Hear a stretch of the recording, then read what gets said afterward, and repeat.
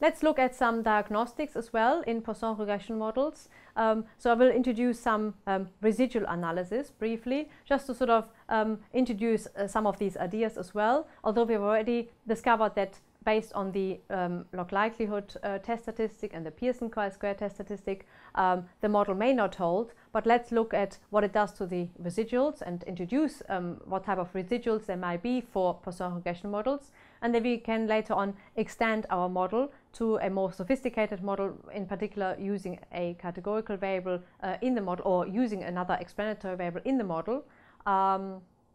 So let's look at diagnostics in Poisson regression models, residual analysis, and let's continue with our example from our previous session about the recall of stressful events.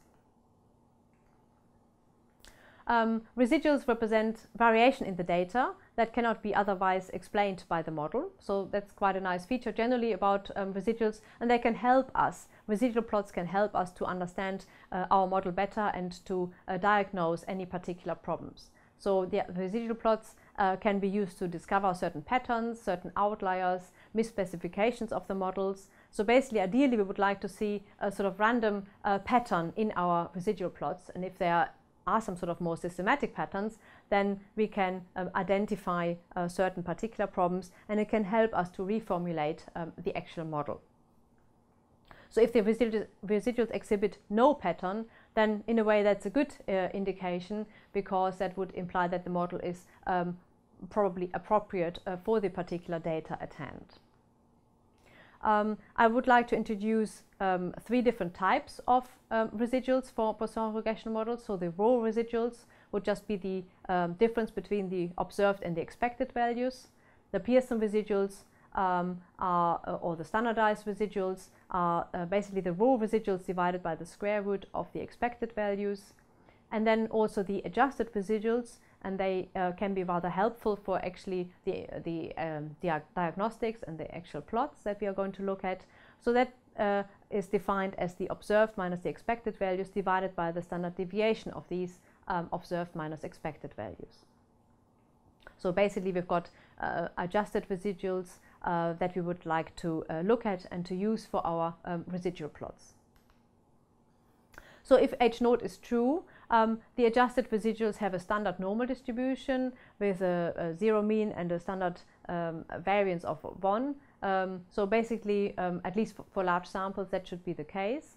And looking at that for the recall of stressful events example, that basically means that we look at the adjusted residuals, and we would like to see how they compare. So we compare the observed and the expected values divided by the standard deviation of that.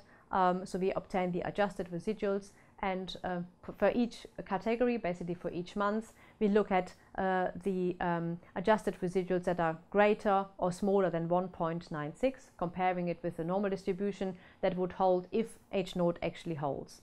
And if you see this bigger discrepancy, so adjusted residuals larger than 1.96 or smaller than minus 1.96, that would give us an indication that there is divergence from the H naught hypothesis.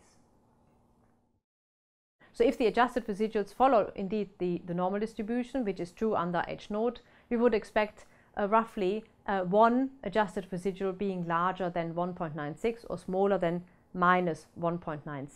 So we would only be finding one large or very small adjusted residual we would expect. Now looking at the actual data, we saw that in months 1, 3 and 4 we had actually positive adjusted residuals, and in months 16 and 17 we had negative adjusted residuals that are larger or smaller than 1.96.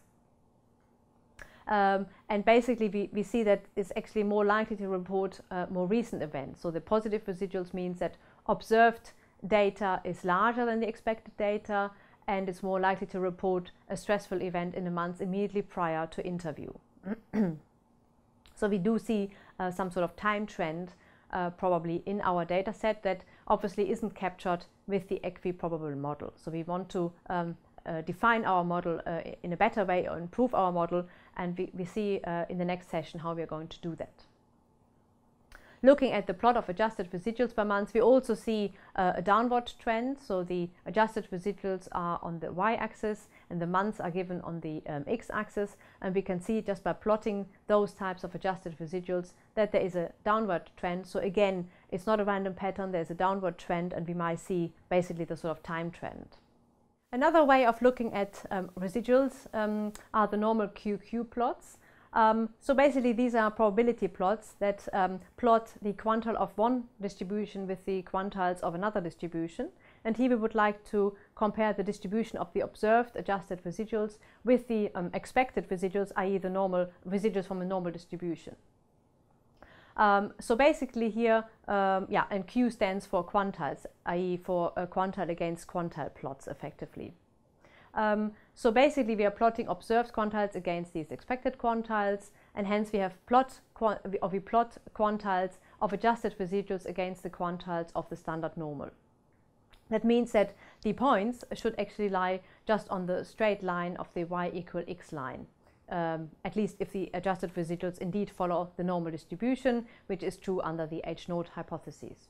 So again, we can compare divergence from the H0 hypothesis. And here, looking at the QQ plots from this particular data set, we can see that in the tails, so in the upper end and in the lower end, there is divergence from the straight line relationship. So again, we would conclude that there is some kind of time trend in our data set. So conclusions are clearly that there is divergence in the tails from these straight lines. There is overall strong evidence that the equiprobable model doesn't really hold, doesn't fit the data that well, which maybe isn't too surprising. And we would like to, or we'll see sort of more likely, or we see that the data is more likely to report recent events. So basically such a tendency would result if respondents were more likely to remember recent events than distant events. So basically, again, there is strong evidence that we should be using some kind of other model and which one to use. And we are going to now explore the Poisson time trend model, a Poisson model with a covariate.